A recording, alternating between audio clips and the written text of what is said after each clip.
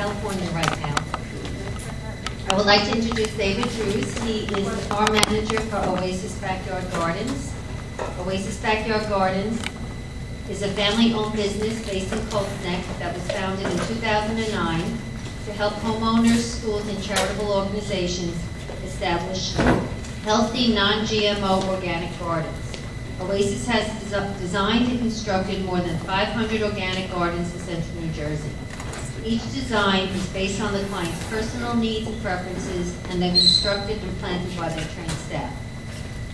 Oasis is the only business specializing in home vegetable gardens to receive the Rutgers Organic Land Care certification. This certification focuses on sustainable, environmentally friendly land care practices that improve soil health, promote biodiversity, and reduce the negative impacts on home landscapes and New Jersey's natural resources. Oasis is certified by the New Jersey DEP in landscape management and environmental sustainability. It is also a member of the Northeast Organic Farming Association. Mr. Drews started gardening in 2013. In 2014, he moved to San Diego, where he took classes in sustainable urban agriculture. While there, he worked for a backyard gardening company with the CSA in community-supported agriculture. He also taught kindergarten to 5 gardening classes and had an after-school gardening club. He moved back to New Jersey in 2018, where he's getting his degree in environmental science at Stockton University. He joined Oasis in 2018, became the farm manager that year. He's now in the process of taking over the business with his fiancée. So I'd like to introduce him.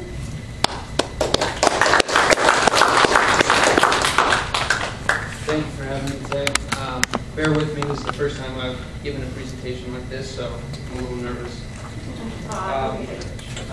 Again, from Oasis Backyard Farms. We're pretty much located in this northern Monmouth County area. We have a lot of our gardens in Colts Neck, Homedale, Tin Falls, Rumson, Fairhaven. So we're pretty much up in this area. So I've broken up the presentation into 3 main parts. The when, whys, and whats of backyard gardening and raised beds specifically. So the first, this is the whens, some of the things we're going to list through for children and disabled. If you have a lot of roots in your yard, poor drainage, poor soil, if you have compacted soil, or if you need fencing, season extension, or if you have limited space. These are some of the circumstances where raised bed gardening might be best.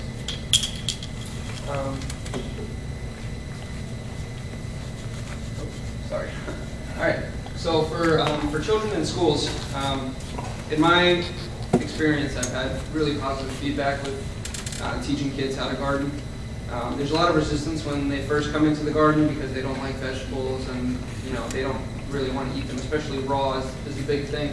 But once they have the opportunity to really get involved in the growing process and see, planting of the seed and caring for it and harvesting it themselves, they're really proud of what they're able to do, and they really give great feedback.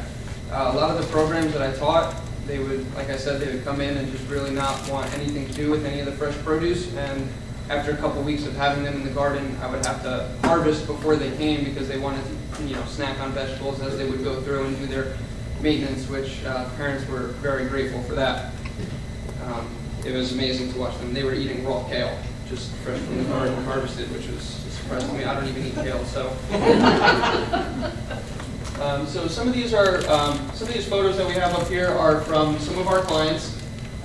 Just a lot of them I have to coordinate, like a time that works for them, so they can be there with me and their kids to come out and garden, so they can kind of learn the process and see what I'm doing throughout the day. And I kind of walk them through it, and we kind of all do it together. Some of our clients have actually branched off and kind of done it on their own. So once they've been with us a couple seasons, they've learned enough to really take it on themselves.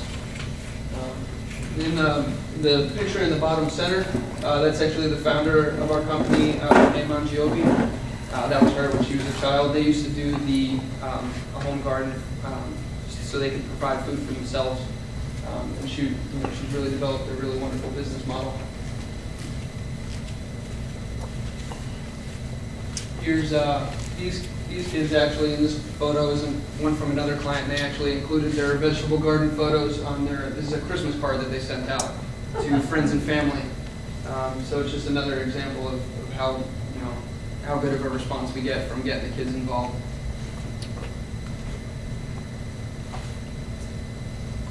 So the next win would be for anyone who's disabled or elderly or anyone with back pains or that has trouble bending over. The raised bed model is really great for them. You can build them to any height, chest high, waist high, or whatever you feel is comfortable, and that gives everyone really easy access to get in there and just start doing it. You don't got to worry about bending over and crawling around. That's usually what I do. I'm on my hands and knees when I'm in these gardens and stuff. So when I go into one with some of the higher raised beds, it's actually nice for me too. So I can get a little bit of a break from bending over.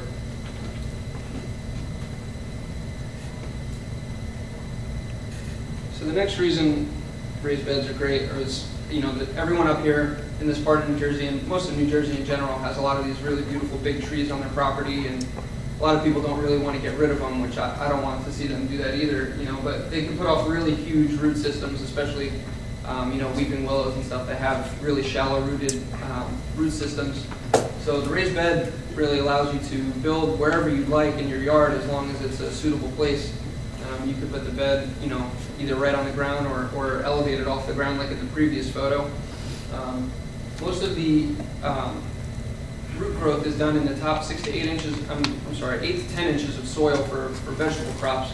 So our raised beds are all 12 inches deep minimum. Some of them are a little bit deeper, but this depth, really gives the roots the freedom to move around, and all their finer roots can kind of find their way through the larger root systems that they have underneath the beds that are due to the large trees on your property.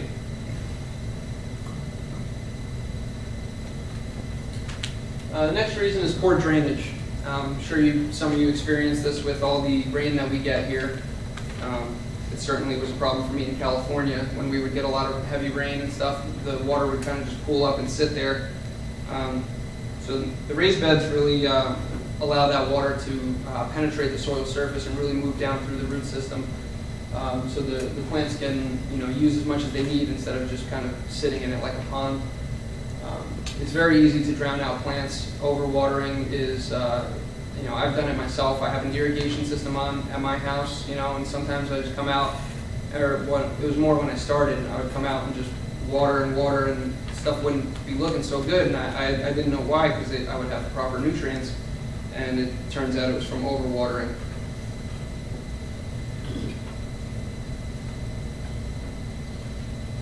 So the next would be poor soil. A lot of New Jersey has actually pretty poor soil. You guys up in Monmouth County, I live down in Ocean County, and it's just pure sand. You can't grow in it. It's almost impossible. It really holds on to no nutrients. Since the grain size is a little larger and there's no organic matter in the sand to hold on to those nutrients, everything really just gets flushed out of the soil, and it's not ideal. The only things that really do well in the sandy soil are some of the berries and stuff, and so all the berry farms that we have down in South Jersey. So if you have poor soil, this really allows you to, the raised bed allows you to really control the texture of your soil and how well it can hold on to some of those nutrients and the amount of organic matter that's in it. And compaction. Compaction is, it can be tough to deal with, and it's pretty frustrating if you're trying to do a garden in the ground. You can either have very rocky soil, a lot of large rocks in there, or even if you have a large lawn that you've had in your yard for however long, over time, just walking over it. Any other projects you've done in your yard can really compact that soil. You might not notice if you take the grass off, but in the top couple inches it might be nice and fluffy from those root systems of the grass. But once you get down in there, you'll likely find a hard pan where it's just going to make it really tough for those roots to penetrate and find the nutrients and water that they need.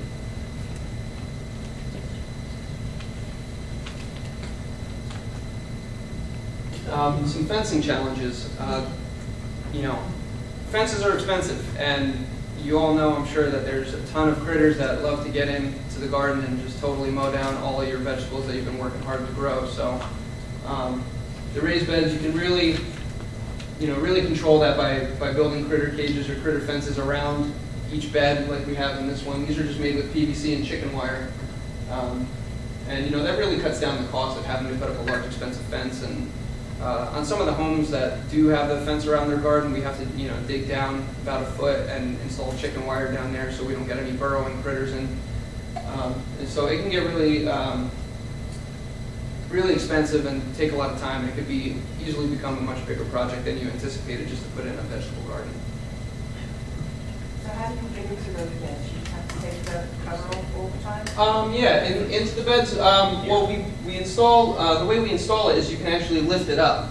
So there will be the main frame of the cage, and we'll put a piece of PVC that runs the length of the bed. So when you come, you can lift up the whole one side of the bed and get in there, and then you can put it back down and go around to the other side to get in and access it that way. So is that closed in vertically too? Yeah. All sides are enclosed in that in the chicken wire. And the brackets that we use for our raised beds, it allows you to insert them. You can use rebar and put that in the ground next to your bed, and just have to insert one end of the PVC to create the arch. And all sides are enclosed, so they really can't get in there. We'll put little hooks on there so they can't lift it up, just to make it harder for them. Yeah, I'm sure they'll figure it out eventually. If it's not long enough. Yeah. Yeah, if they're hungry enough. I don't mind sharing, but they can't have it all. So another big thing is season extension. Raised beds really, I've enjoyed this probably the most out of raised beds. I can get my garden started in March, actually. If you install the floating row cover, or if you use a vinyl cover, like in the snow, they've created, in this bottom picture, they've created a cold frame. You're actually able to grow all year right in your raised bed. If you use the vinyl covering to create the cold frame, it really allows that sunlight to penetrate and holds it in there really well. It's almost like installing a greenhouse over your garden bed. And you can really get started super early. The soil in the box really warms up super fast, and you can get in there and work it, amend it and stuff. Of course, you're only going to be doing greens that early in the season. Definitely not going to be growing tomatoes in the snow, unfortunately. And of course, a lot of people's challenge is limited space for their garden.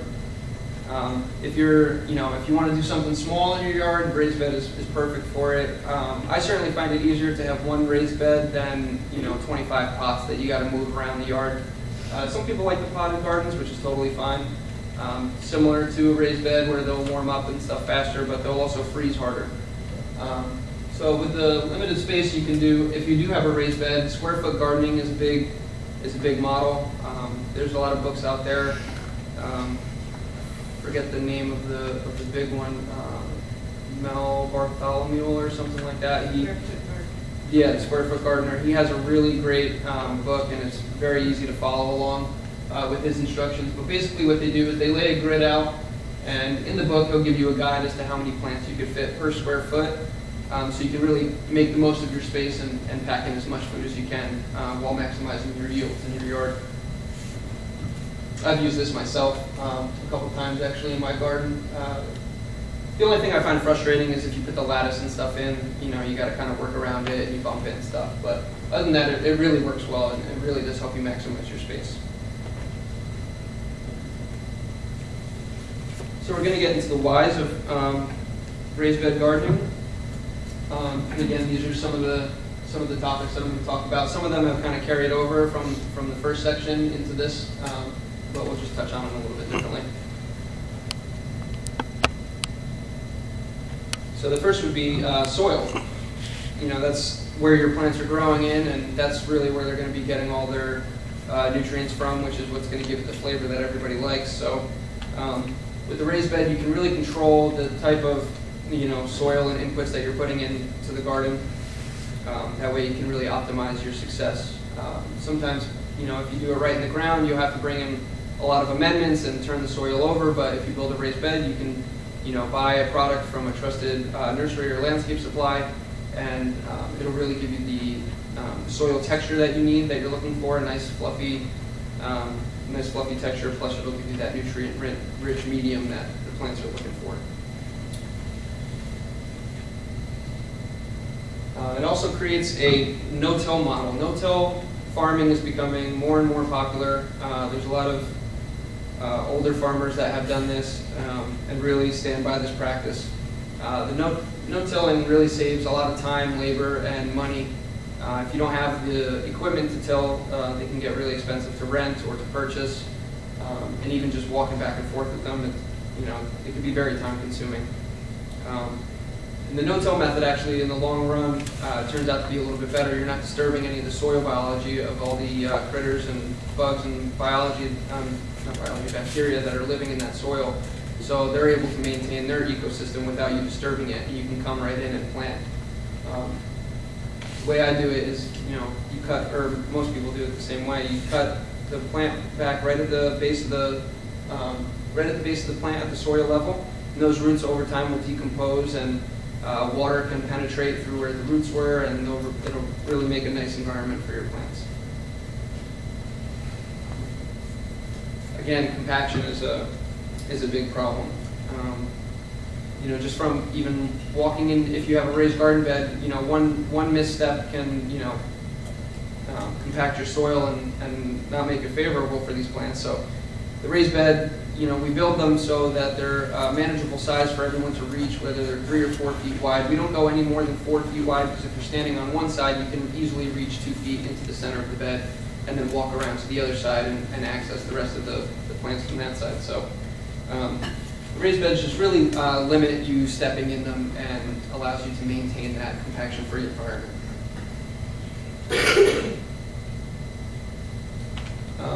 Amendments. This is something that people are always kind of skeptical. They don't really, they're either timid on how much to add, and they've told me either they think they're adding too much or not enough. But the defined area, the defined growing area, really makes it easy for you to calculate and follow the directions on the back of any fertilizer product that you're trying to use. You know your growing area, you know where all of it's going, so it just makes it that much easier to calculate it and to distribute it versus like a long grow or a lot of the time, if you do have an in-ground garden, you're going to be fertilizing the entire area at the start of the season. Then you till it and you create pathways. So now you fertilize your pathways, which is actually making it easier for your weeds to grow. So even if you walk on them, whatever weeds get in there, they might not care because they're super resilient. So just makes it easier to add your amendments in. So the next Y is targeted watering. A lot of our gardens have drip systems in there, so they can really put the water where it needs to go, which is right at the roots. A lot of people tend to go out there and spray with the hose, the whole garden, but their plants actually aren't taking up any of the water through their leaves. So if you can target where the water is going at the root system, you're just making it that much easier for the plants to access that water. You're also saving water, which will save you money, and it's obviously better for the environment just to reduce that waste. What are those things on the right side? The things on the right, these are actually some of the corner brackets that we use for our raised beds. So we buy these from an online supplier, and it makes it easy to install. There's screw holes for your boards. Those fit a standard 2x6 dimensional lumber. We use cedar for all of ours because you don't have to treat it, and it's naturally rot and disease resistant. So these corners and the one with the hose bib on it, you're actually able to run an irrigation line right to that. So you'll have a hose bib at the corner of each of your beds, or one of your beds, and you can connect it, so it'll just make it easier so you don't have to constantly drag like a long hose if you don't have a drip system. The picture on the left, near left, would be one where they installed the drip system, where the lines run right down the bed, so it's able to distribute it right to the soil. So those brackets, like I said, they're really easier, so you're not dragging a long hose around the garden. What do you call those? Yeah, what is it called? So we just find it. They have them on Gardener Supply. That's the site that we get them from. If you just type in raised bed brackets on Google and Gardener Supply, they should come right up. They make them in all different sizes. You can get them without the hose faucet, and they sell them at various different depths. I think ranging from either 6 or 8 inches all the way up to I think almost 3 feet deep. All of ours we buy are 12-inch deep beds. There's not really much of a need to go deeper than that if you're building one on the ground, unless you like the aesthetics of a larger raised bed. But as I said earlier, most of your growth is happening in the top 8 to 10 inches, so the 12 inches is pretty optimal for the plants. And cedar wood is your wood of choice? Yes, any hardwood is good. We choose cedar because it's the easiest for us to get, although it still is a challenge to get over here because it's all imported. New Jersey doesn't have much of a logging industry, so all the Atlantic white cedar that we have around here, they're still not using for lumber. So most of our wood ends up coming probably from California or Canada, where they still have big logging industries. But cedar has worked best for us. Redwood is another common one. Again, any hardwood is good. It's something that is, all the hardwoods have a tight pore space, so it makes it difficult for insects like carpenter bees and stuff. It really makes it hard for them to get in there, and it doesn't allow the water to penetrate and really absorb it. The raised bed I built at home, I made with Douglas fir, so I was trying to save some money, and I built it last summer, and it's already showing signs of breaking down. So any soft wood is just not ideal. You won't get the same time. Cedar is rated to last, I think, between 15 and 20 years before it starts to break down and to bow. So you'll really get the bang for your buck if you can invest in the cedar up front. It's very, very much worth it. What are the lengths of, you said 2 inches by 6 inches? Oh yeah, those are the boards. Yeah, they're 2 inches wide, 2 inches thick, 6 inches wide, and you can get them whatever size you choose. It depends on the project that you're doing. You know, if you're doing a 4x4 or like 4 feet wide, like a square bed, or our standard ones are 4 feet wide, 8 feet long. So we get all 12-foot boards just to reduce waste. So we don't have any, you know, like 1 or 2 foot cuttings that are going to end up in scrap. So we just try to follow that size, any even number sizes, just to reduce the waste. What happens to the soil after you plant in sickness? Do you actually need to replace it, or is any nutrients enough? I usually do my gardening all in ground and not much of monoculture. I love my dandelions and clovers there for nitrogen and all that. So do you need to replace the soil when you do raised beds? Yeah, that is one drawback of raised beds is you're going to have to really add amendments and compost to any growing system that you're utilizing. We do have to top the beds off at least every 2 seasons. Sometimes you can get away. It also depends on what you're growing. If you think about it, once you fill the beds up with whatever medium you're using, the plants are going to be taking nutrients and pulling nutrients from that. So over time, the soil is going to become depleted of those nutrients and organic matter. So you're going to have to constantly replenish that from season to season. You wouldn't have to do it more than once a year, but you do unfortunately have to come back and add. We've been going through our gardens this season, and some of them were okay, but for the most part, they did have to have a little bit of topping off. Not so much. You're not going to have to refill them completely, but you might see 2, 3, 4 inches of depletion over a season, depending on what you're harvesting. And do you have any suggestions on local sources? We get ours from Malzones in Lincroft. They have really great products, lots of nutrients. The plants love it. Some of our plants sit in our greenhouse for quite a bit of time. They'll start to turn a little pale just from that nutrient depletion, and once we get into that soil, they turn a nice deep green color and they just take off. We do blend topsoil and compost. We do a 50-50 mix of topsoil and compost, so you're getting the right texture with all the nutrients that you're going to need. And they can blend it for you, but I don't think they do half-yard increments. I think you have to we buy it by a cubic yard, because we're doing larger projects and filling multiple beds at one shot. So, sorry, you had a question? In that square foot farming book, he says put vermiculite, peat moss, and 5 different kinds of compost, and that you never have to change. The only thing you have to change is add more compost to make sure. You don't have to change the peat moss or the vermiculite. Yeah, that stuff won't break down quite as fast. The compost is definitely gonna degrade, and you're gonna need to add more of that. I agree. As for his blend, I've never personally used it, so I'm not sure how it responds to constant growth. I've read his books and I use the model, but I've never had a chance to actually make his blend of soil. The I'm not sure vermiculite how long and, it really lasts. I only had a garden for about a year. I'm sorry? I only had the garden for about a year, so I don't know what, I should have, replenished. Yeah, I mean, you can always, you don't always have to do it at the start of the season. A common technique for adding compost is called top dressing. You just add it to the top layer of your soil, not right up against your plants, because certain composts will heat up as the microbes and stuff in there are continuing to break down the compost. So you don't want to put it right against the plant stems, because it could burn them and cause the plant to die back. But if you just lay the compost on the soil surface and leave a couple inches between the compost and the stem of the plant, you'll be replenishing the raised bed with nutrients and refilling the soil level at the same time. So not necessary to do it at the start of the season. We just do that so we don't have to worry about disturbing any of the plants once they're in the ground.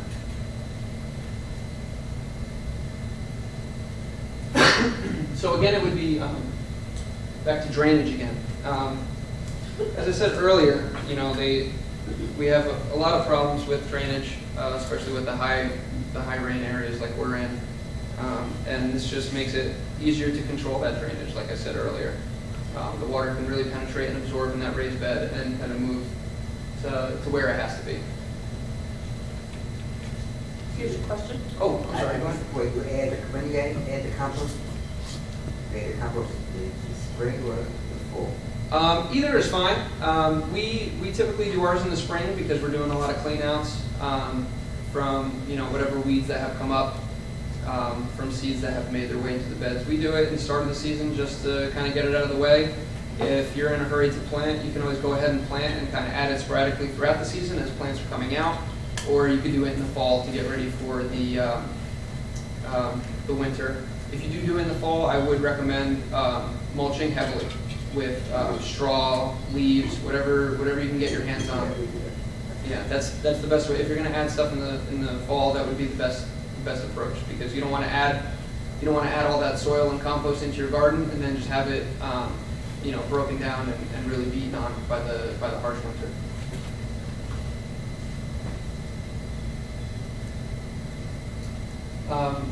This certainly is my favorite aspect of raised bed gardening, is the less weeding. If you can have a drip system where it delivers the water right to each bed, your weeding is going to be very minimal. And you'll just have a lot more time to enjoy the garden itself and just to be out there and, like I said, enjoy the space. If you have an overhead watering system, you'll still experience less weeding, but you will be watering the pathways. And over time, there are going to be weed seeds that do start to germinate in your pathways, whether you have wood mulch or rock mulch. They're just so resilient, it's pretty much inevitable. But with the raised beds, at least you can target the areas that you have to weed, and since you're growing on a smaller scale, instead of this entire enclosed area, it's just the raised beds that you have to primarily worry about. We do hand weed a lot, however there are organic weed controls out there that we use. The main one that we use is called Burnout. Actually, it's the only one that we use.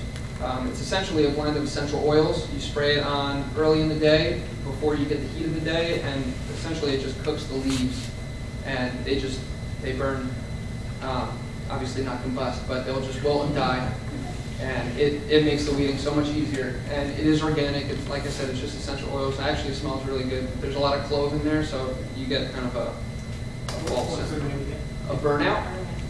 I believe Bonide makes it. They have a lot of other organic controls. I'm not 100% sure if they are the manufacturer of that or not, but You it is buy called like from Burnout. Rocks or someplace like that? Brock's probably has it.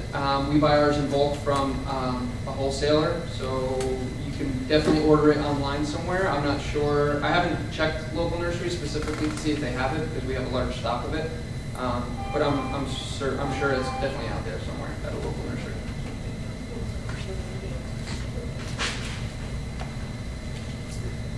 Another great aspect of, I mean, you could really do this with any agricultural system, is utilizing that vertical space. If you just pay attention to what you have in your garden and the growth habits of them, you can really take advantage of that and save yourself a lot of room. Some people have They let their cucumbers snake along the ground, which is totally fine if that's what you're into. It'll certainly protect it from the sun, but if you want those really nice restaurant quality cucumbers or whatever they might be, if you trellis them, you'll get nice, straight, uniform fruits, and you also won't get that, that heavy white band from the cucumber or whatever it is, melon or gourd, from sitting on the soil surface. That's just due to a lack of sunlight. It's called bleaching, and this will just limit it. It also just increases the amount of growing space that you have. You can install the trellis at the end of your bed or in the center of your bed to create shade for some cool weather crops or ones that can't take as much heat, and it's just another way to maximize your yield and your area.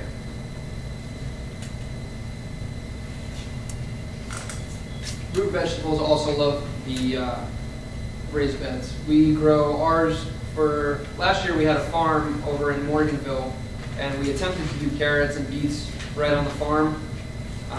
We didn't get great results from it. Those were all traditional. It was a traditional row farm. We were using, obviously everything was organic. And we were trying to move towards a no-till method, but even after working the ground initially, we just did not get good yields with beets and primarily carrots. As I said earlier, since you're controlling your medium and what goes in there into the raised bed, they stay nice, light, and fluffy. And for beets and carrots, particularly, or parsnips, that taproot can really have the freedom to move straight down through the soil medium and produce a nice, uniform root veggies for you. So 12-inch deep bed is enough for potato? Oh yeah. So what we do when we grow our potatoes in raised beds, we'll do 2 rows of potatoes, and what we'll do is we'll dig a trench or a furrow on either side, the length of the box. We'll do two furrows, and you mound the soil up on either side, so there will be 3 mounds of soil, one on the edge, one in the center, and one on the opposite edge. And then you can plant your potatoes in that furrow or trench, and then as they're growing, you can use the soil that you moved aside to fill them in, and then eventually hill them up. So you'll actually have a mound, 2 mounded rows towards the end of the season, and then you'll have 3 trenches that you'll end up with. So you can just move that soil onto the potatoes.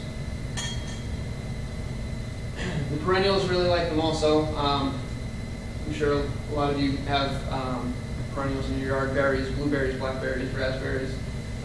A lot of them like really acidic soils, so having them in their own designated raised bed really allows you to control that acidity. As long as you're getting your soil tested each season, you can really dial it into the pH that they like, which will give you, really wonderful tasting fruit.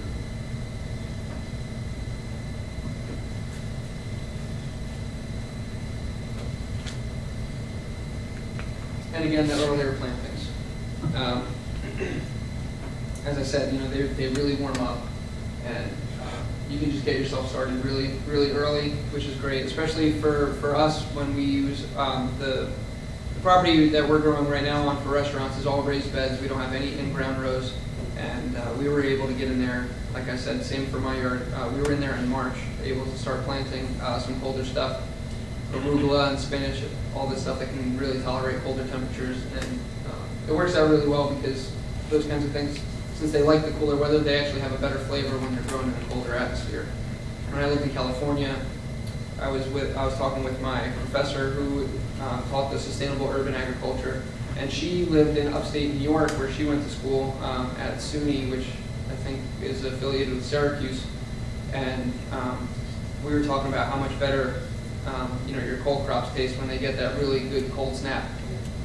I had eaten kale. We served kale at one of the restaurants I worked in, also in San Diego, and it was terrible tasting. It was bitter, tough, and when you can get in there early, you can really get some delicious kale crops like that. So on to the last section. These are some of the what's and some things that you want to consider when you're trying to do raised bed gardening. We'll go through these a little more in depth. Taking notes and planning. This is a huge part, I'm sure a lot of you know, into getting your garden successful and getting it to the point that you want to be. We start planning in February for what we're going to be doing with some of our properties where we're able to produce for restaurants. We'll draw up a diagram, do our full crop rotation, so we're not planting the same stuff in the same spot year after year. crop rotation really is for, to limit the pests and diseases from finding your crops. It also helps with nutrient cycling too. If you plant a heavy feeder in the same spot year after year, after a few years, you're going to find that it's going to be hard to get that plant establishing. So if you can kind of move it around, it'll really help you out. Also, making note of when diseases hit your garden and what types of pests are hitting your garden will really, help you for the future. You can almost expect them. A lot of pests have multiple life cycles throughout the season, and if you strategically plant and plan ahead, you can plant either before or after those life cycles, so you won't have to really worry about doing any pest management. Flea beetle is a big one. They really eat up our leafy crops, not so much lettuce, but all our bok choys and some of those Asian greens they really like to get into. So if you can plant ahead and get them in the ground to miss those life cycles, you'll save yourself a lot of stress and time.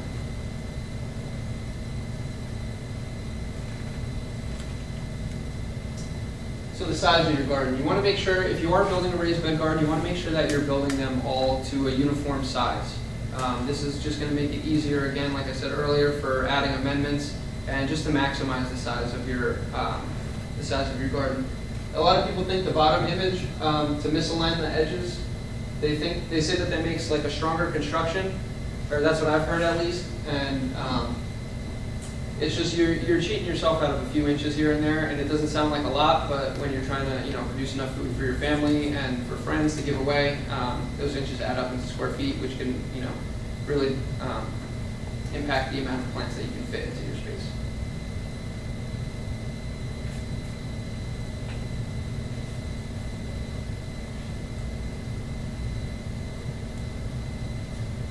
Actually, here's an example of one of the ways that you can do the potatoes. Here's kind of a visual of how they furrowed out the 2 rows where they're going to plant the potatoes, and then as the season goes on and continues, they can use the soil that they set aside to mound them back in to really fill them up.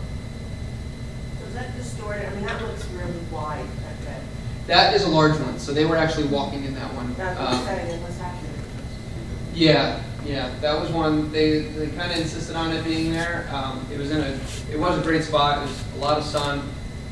There was a really windy section of the yard, so they had a lot of air moving through to keep that, which limits disease if you have a lot of airflow. So that was just kind of what they insisted, and that's that's fine. It's totally up to the homeowner. We really try to cater to what they want, what they need. So if they don't mind walking around and compacting a part of their garden, that's what we'll do. We advise against it, and that was just something they wanted. So we went ahead and did it for them. And it's not a make or break, but you are sacrificing some growing area. They are definitely going to have to walk down that center path, and even probably along the fence too. But again, they're all custom gardens, and it's really what the homeowner wants and what they like. So we try to incorporate that for them as best we can.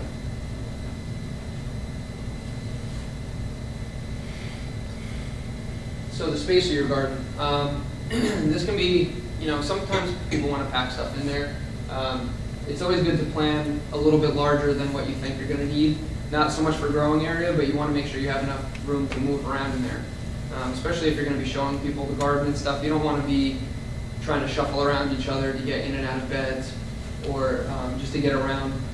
Sometimes you'll even think like 1.5 feet might be big enough for you to walk through, but once the plants are bushing out, as you can see, some of these tomatoes or even the squash is totally taken over that pathway.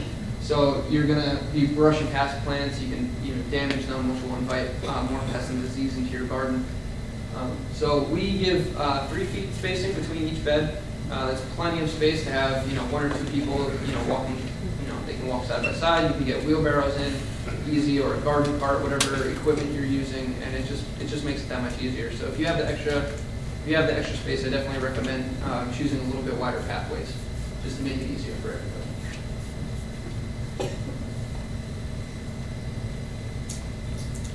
So the location of your garden. The location is really important. You really want to make sure that you are getting at least 6 to 8 hours of direct sunlight. That's a minimum. Anything over that is a bonus. Your plants will really greatly appreciate you for having, selecting an area with, 10, plus hours of direct light. The thing to consider also is how much light you're getting in that area year round. Some people think only in the summer, but if you're able to get really great winter exposure, all your some of your perennial fruit plants are really going to like that and stuff. Anything that will hold leaves are really going to appreciate that. It also keeps the soil a little bit warmer. It doesn't seem like it does much, but if you have mulch, that buffer zone can really create a difference. But you do want something south-facing, so you're going to maximize your light from sunup to sundown, and also somewhere with a lot of airflow, like I mentioned earlier. I'm sure you've seen white powdery mildew or downy mildew are big problems in the gardens, especially around here, and that can just be to excess moisture, and that airflow will kind of help carry that moisture out of the garden to create a disease-free space. Also, something about location too.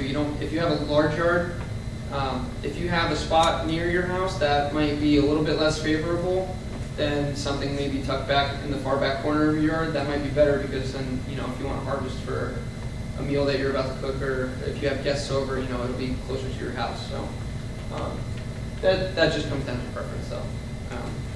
Main thing is your sun exposure and your hours of sunlight. Access to water too. Access to water. That's another big one. I even have that written down. I missed it too. But access to water is huge. I mean, if you don't have a hose bib near you, you're going to rely on rainwater, which is great to water your garden with, but you want to make sure that you can get out there on those nice hot days. And again, vertical space. I really advise you to, take note. You don't have to research this. Just pay attention to what you have growing in your yard, read the back of your seed packets, and try to take as much advantage of it as you can. I've even trellised, and I've seen people trellis some things that aren't traditionally trellised. Tomatillos and borage flowers, I've seen trellised. I trellis my tomatoes. I don't have them in cages or on stakes. I have a cattle panel arch installed in my garden. Should have included that picture, but we're able to weave it through the fencing, and they do really well, and it's much easier. You don't got to worry about. What do you call that? It's called cattle panel or hog fencing. They sell it at Tractor Supply, and it's relatively cheap. It comes in. It's kind of hard to move. They're 16 feet long by about 4 or 5 feet wide, but they're pretty cheap. And I've installed them with two fence posts on either side. I just pounded them into the ground, and I use zip ties just to secure it to them. And it's a really strong, sturdy arch. The gauge of the wire is much thicker than if you were going to just buy garden fencing from Home Depot or something. So it's a very rigid structure, and it lasts a long time. I've had it up since last year. There's not a spot of rust on it, and it holds a lot of weight. We actually have strawberries in some gutters that we have hung on the inside of the trellis too, and it's holding up just fine with all that weight on it. So you planted tomato plants on the outside of the arch? Yeah, so I have on mine there's I have 2 raised beds in the center path. Well, there's 4 raised beds in the garden. The 2 center beds are spaced 5 feet apart. So I arched the trellis. I buried it 6 inches deep in my bed, and it gave me about a 7-foot arch height down the center. And I planted tomatoes on not the path side, but on the inside. So I guess it would be towards the center of the bed, along the bottom of the trellis. And as they grow, I just weave them through. With cucumbers and peas, they kind of take to it themselves. But we just weave it through, and we don't have any ties on there, no clips or nothing. They're standing up fully straight. How wide are the openings? Probably 3 or 4 inches. In certain points, some of the hog panels you can get with different spacing. Some are more of a rectangular, like a 2x3 rectangle, or you can get larger ones, 4x4. They have a huge selection of different sizes and shapes that the openings come in, so you can really pick and choose once you're there taking a look. Again, Tractor Supply has those. I got mine right from Tin Falls. And harvesting is easy? Oh, it's super easy. You can see everything. All the fruit is just hanging there. You don't got to dig around for it. You don't got to brush leaves. I didn't miss a single fruit last year, versus some of the ones when you have cucumbers, if they're snaking along the ground, you miss a lot of them. Can't find them. Yeah, you can't find them. The arch trellis, I found, it's just super easy. You can see everything right when you walk up to it, from both sides too. So when you're actually standing in your tunnel, you can see them right there, or if you're on the outside of your garden, you can see them. You have to take a picture of that. Yeah, Definitely. I should have put it in there, so I'm sorry about that. Oh, it's okay, but it's. You can follow me on Instagram. I post on our Instagram if you guys have Instagram. We have pictures up there of our artist trellis. And if I get some emails too, I'd be more than. Oh, she can. She actually has a picture. My fiance. This is my fiance, Deja. She can pass that around, and you guys can take a look as to so you can get an idea of the artist trellis. Before I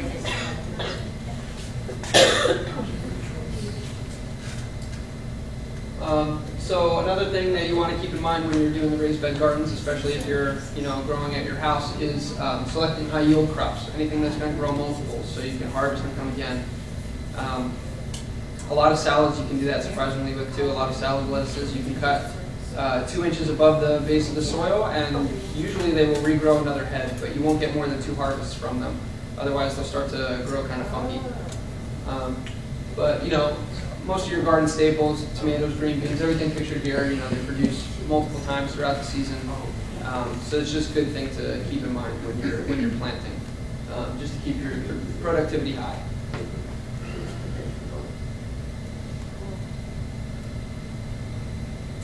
Succession planting. Succession planting is a great tool if you can get the timing down, and if you're starting your own seed. It's hard to do with nursery crops because it can get expensive if you're buying them from a local nursery. Just because you'll have to constantly be buying cell packs of plants. But if you start everything from seed, generally if you're planting everything every 2 weeks, that's how we do it. Every 2 weeks we'll reseed our crops, bok choy, lettuces and stuff. That way we can have a constant harvest throughout the season. Once you harvest a certain section of crops, then you can come right in, you have your other plants ready to go. You can get them right in the ground, and you won't skip a beat in harvesting. You'll be able to just keep going throughout the season. And you can do it with anything. They have some turnips and carrots in there, radishes. You just leave a little extra space for those because the tap-rooted crops don't really like to be transplanted.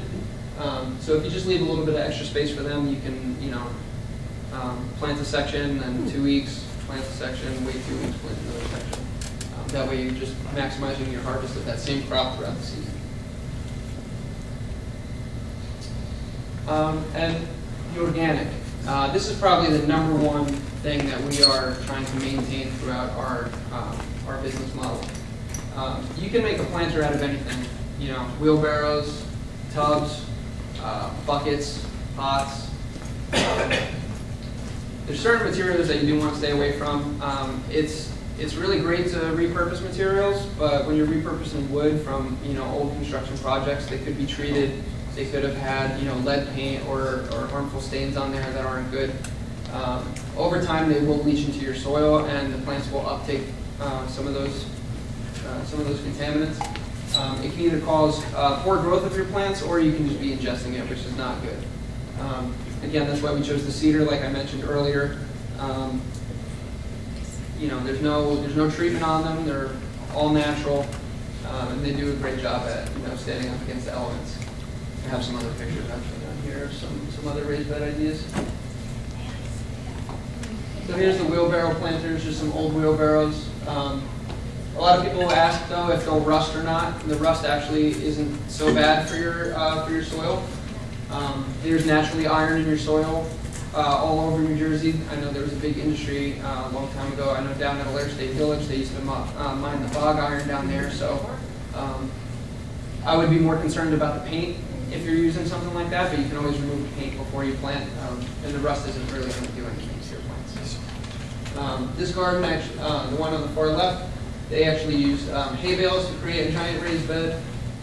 Great idea, but that one is, I didn't take that picture. I found that online, to be honest with you, and they're going to have their work cut out once those hay bales start breaking down. We actually, yeah, I'm sure it gets pretty messy in there. We actually had last season at our farm, we had planted directly into hay bales. So we didn't use them as a perimeter for our raised bed, but we actually used that as our growing medium. So if that was something you're interested, if you like the look of them, you can condition them. Just basically doing the same thing as you would your soil. You're adding, organic, water-soluble nutrients to the tops of the hay bales. As it rains or as you water it, those nutrients are being dissolved into the water, and then the straw is going to hold them. It actually works great because you get a lot of air penetration through the hay bales, which is going to keep your roots really happy because they'll be getting plenty of oxygen. And also the carbon that is breaking down over time in those hay bales is really going to make those plants happy. We had Kagusa squash growing out, and they were huge, massive plants that we put right into straw bales. The only tough thing was getting the seeds to germinate. We didn't start our seed ahead of time, so we were actually direct seeding into the straw bales, and we just had to keep them super moist, and they ended up germinating and doing just fine. Pallet gardens I've seen a lot lately. Those are certainly good to utilize if you can find some good ones that are not treated. If there's any breweries in your area, I would actually check out the breweries. They get a lot of their hops shipped in from Canada, and Canada has the safest pallets to use. You can look online for the stamps. I don't have a picture of them, or offhand, I don't remember what they say. Go ahead. Is there any benefit to leaving the top boards on, or?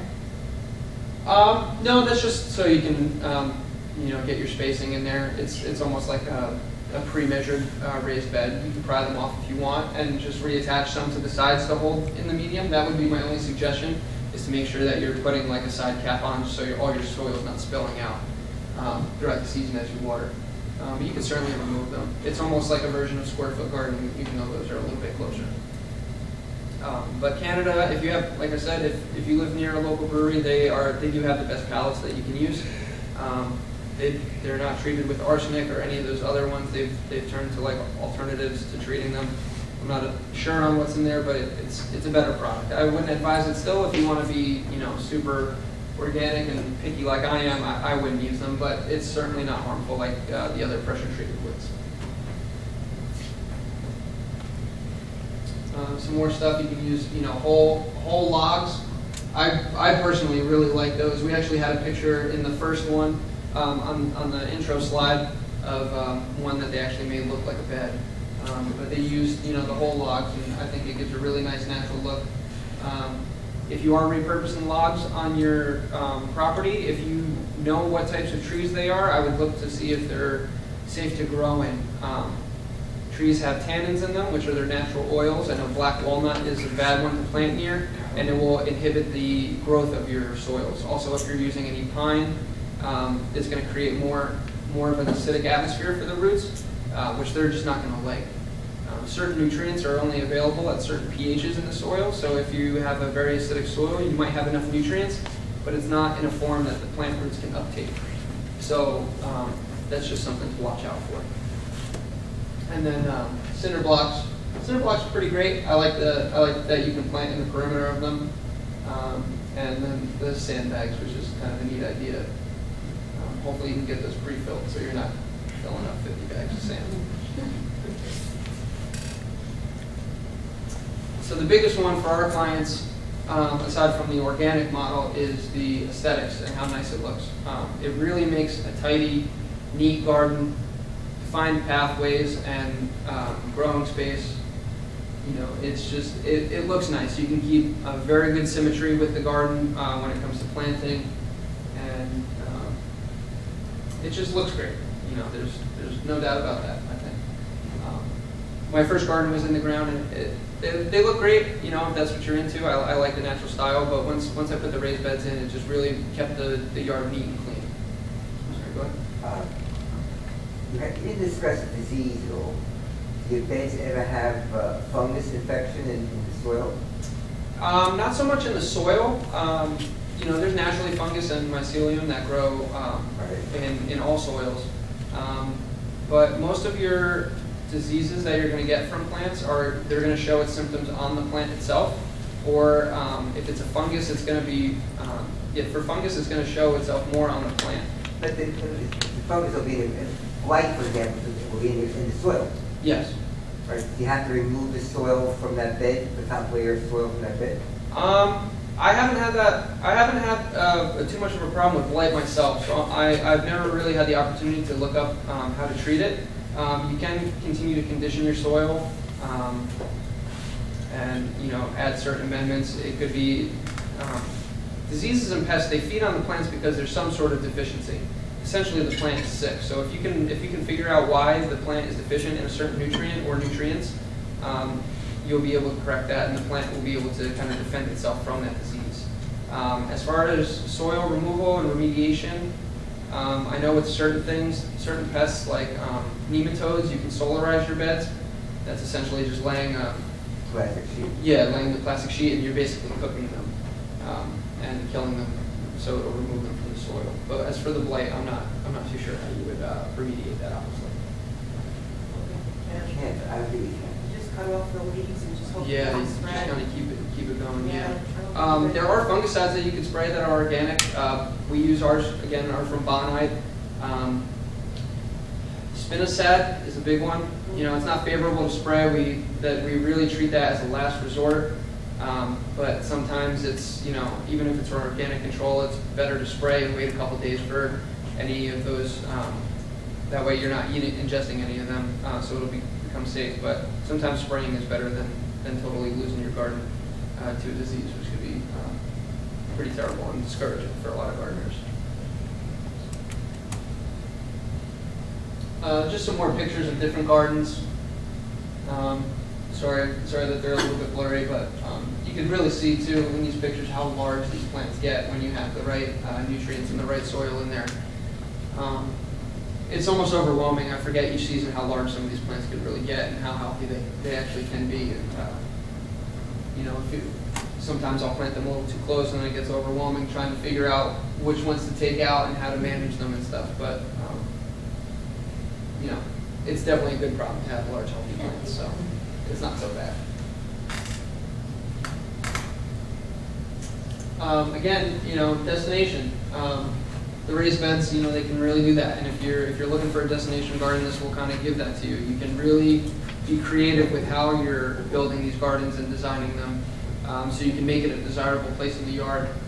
This one, you know, you can see the fountain in there. We've had some with sitting areas right in the center of the garden, and they have ponds and stuff, so you can really go and almost spend your whole day. If you got enough food out there, you probably wouldn't even have to leave for lunch. You can just hang out and no one will bother you. You can hide behind some plants, and your kids or whoever will leave you alone. It's probably pretty nice. Here's another shot of that destination garden.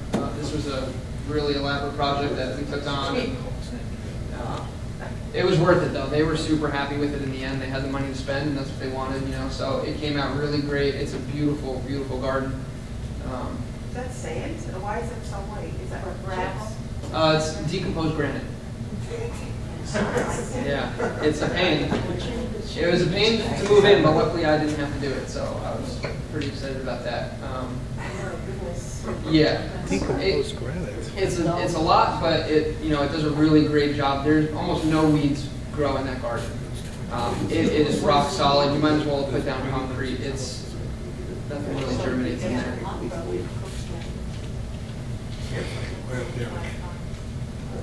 Here's another destination garden that we did. This one was more ornamentals and perennials than anything. There wasn't too much vegetables going on in this spot of the yard, at least. But again, just shows the creativity and how diverse you can make these gardens and really create a custom space for the homeowner and yourself, depending on the project. This one actually had, if you walk this way in the photo, they actually have a whole orchard on this side. It was really nice. They had a large yard and a lot of space. They really wanted to take use of it. Another shot. So what we really aim to do, and the exciting part of my job is taking these, areas like this in people's yards that they're really not using. And we certainly did it in our yard. It was an awkward corner that we built our garden in, and once they're done, it really transforms the space. And if you're paying property tax a lot in New Jersey, so might as well make use of your yard. And I don't think there's a better way to do it than to feed yourself from it as well. So not only are you paying for that space, but you're able to cut down costs at the grocery store. The picture on the right is actually one of the designs that we have done. We've done tons of them, but we use the computer software to do the general layout of the garden so the homeowner can see it before it goes in. And once we agree on the design and the layout, then we're able to start going in and do the construction piece of it. It's a really great tool. This one actually that we use is very inexpensive. It's called Grow Veg. and it's about $20 for the year. It has hundreds, if not thousands, of plants in there. A lot of them I've never even heard of. Ornamentals, fruit trees, all your basic vegetables and herbs are in there. They have stuff where you can design your pool into it. You can really go crazy. It's almost more for landscape architecture. It's really great for. But we utilize it for the vegetable gardens, and there's also features in there where it can tell you how to do the square foot gardening, and also your succession plantings, and it'll tell you all the spacings in there and how much of what you can fit. You answered my question already. Oh, cool. So yeah, I suggest they do a free trial. I suggest getting in there and playing with it. I mean, even if you're just starting off or whatever, it's fun to play around with, and you can kind of make a lot of designs, and you can get lost in that program pretty easily for a while. Here's another design. This is a large garden that we did. Not quite as big as the one on within the next couple slides, but again, just shows the different layouts that you can do. This first one was a little bit more tricky because of the center. Once you start getting these awkward like octagon shapes, it gets tricky trying to put in weed barrier and fencing and stuff. But they look really cool when they're Do you done. have the after photo with that? I do not. Sorry. Did a bad job with assembling this. Yeah. So again, just the diversity of the designs that you can do, and depending on what you want. So this one is going to be super massive garden. I would call it more of a mini farm than a garden. It's just absolutely huge. You can see in the picture on the right how many pieces of paper it took to actually print out the design to look at it on a tabletop, and it was pretty expensive just to print with all the color in it. It's probably a waste of paper. I probably shouldn't have done that, but that's okay. So there's I believe this one's from the cousin's garden. This one, yeah, this was before I was in the company. So this one went back quite a ways, but I'm sure you guys have all seen it. We actually did build this one. Super massive, really beautiful place, and they do a lot of great stuff. They grow some really good food. You can see it might be kind of hard to see because of the shade, but in between the beds, there's like a black layer down. We put that in all of our pathways that have raised beds. That's just a weed barrier. It does not have pre-emergence in it, so it is organic. It's really more of a breathable tarp. It allows all the air and water to penetrate, but it does a pretty good job at cutting down the amount of weeds that come up in your pathway. If you do a wood chip mulch, you are going to get weed germination in there, after a couple years due to the wood chips breaking down. But if you put like a rock or gravel or sand down or something like that, it'll be easier to pull out, and you won't get quite as much. Here's some more shots kind of from the road. I believe these are from the cousin's garden also. I have thousands of pictures on my computer of plants, so it's hard to tell which ones are which. But it also shows how neat and tidy they can really become with the raised beds. And the obelisk planters are a really nice touch too in the top picture.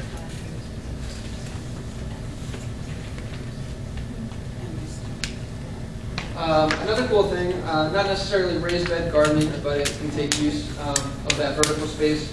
A lot of places are doing this now with aeroponics and hydroponics. These are all tower gardens. I think Bellworks has some. A lot of restaurants are doing this now. You basically you plant the seeds into, I think it's like, they make like some kind of fiber out of broken down rock. It's really weird. It almost feels like a Brillo pad or a steel wall, it almost feels like. And then they cycle the nutrients through the inside of the tube, and they're basically, all the roots are suspended in water, and they're feeding them, through a fertigation system, which is just liquid fertilizer that you can run through your irrigation system. You can do lots of stuff with this. I've seen tomatoes done with it too, and they kind of hang upside down. And a lot of leafy greens are pretty popular because the high nitrogen fertilizers usually are water soluble that you can flush through them. They're pretty cool. They're really interesting. And it definitely makes good space. You can keep them right inside too. They sell some online. This one's actually right inside. This was in my boss's office. And I believe she took that picture in the middle of winter, so she was able to have fresh lettuce throughout the year, just growing right in her office, you know. So whenever she took the lunch break, she could just take it and bring it with her. On the right too, those are cucumbers. So you can even get some of your larger fruit around there. I'm not sure how that works. Actually no, they sell those trellising systems that can go on the outside of the water tank, and they secure right to the whole unit. They're pretty sturdy, and yeah, you can really, they're pretty versatile in what you can grow. And they make some really nice greens, especially. So that's all I have for you. Thank you for having me. I appreciate you giving me the opportunity to call you, and I hope you guys can all, you know, continue the season with your gardens. Can you give us a sense of prices that we charge? It's hard to give a ballpark because they're all so different. It really depends on what you want to do. I'd be more than happy to come out and do a consultation for people if anyone's interested. We do free consultations, but it's hard to give a decent ballpark without having someone discouraged on the price. So unfortunately, sorry. Do you recommend mulching the raised beds, anything? The soil there. I always recommend mulching if you can. Straw is going to be your best bet, not hay. If you follow that old saying, you know, hay is for horses, it really is. You know, the hay has all the seeds in it, so if you buy hay to mulch with. There is relatively seedless hay. Okay. You couldn't get any salt hay Yeah. this year. Yeah, I know that was very hard to find. So we use hay without seeds. Oh, okay. I won't say totally without seeds, but it's easy to pick up. Yeah, at least it's less. doable. Okay, cool. Yeah, I wasn't aware of that, but yeah, any of those materials I find the easiest to mulch with. If you're using wood chips, you know, they can damage the plant stems a little bit more. And the hay or straw is just really easy to separate or to pull off the bed. If you're going to amend it or You can make it right up. yeah, you can pull it right off. It's super easy. I would always recommend mulching every chance you get. It really keeps that soil quality high. It holds moisture in, and it creates a a real buffer from that strong atmosphere or weather that we're getting here in New Jersey. Did you bring in business cards or things that folks could? I have a few with me. I wasn't sure what to expect. I can always email people. I'll leave these on the table for you. Well, folks, yeah, you can talk. Yeah. That's my cell number. It's 732-232-6938. Or I have an email. You can always reach out to me. It's Dave@oasisbackyardfarms.com.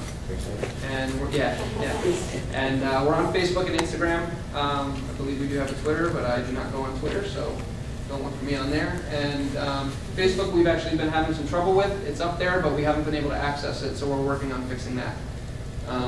But if you know what Instagram is, I'm on there all the time, sharing videos and pictures of stuff that we're doing. And you can get an inside look kind of at some of the gardens that we maintain throughout the season, as well as our greenhouse. Any other questions? Cool. Thank you guys again. I really appreciate you coming to listen to me. Thank you. I just want to say that this will be on YouTube. If you go for if you search CILU Home Dell, CILU Home Dell, you'll find that. Megan, please. CILU Home Dell. And Jenny would like to make a few announcements. I should have perhaps mentioned this before, but I talk so loud, you don't even like it.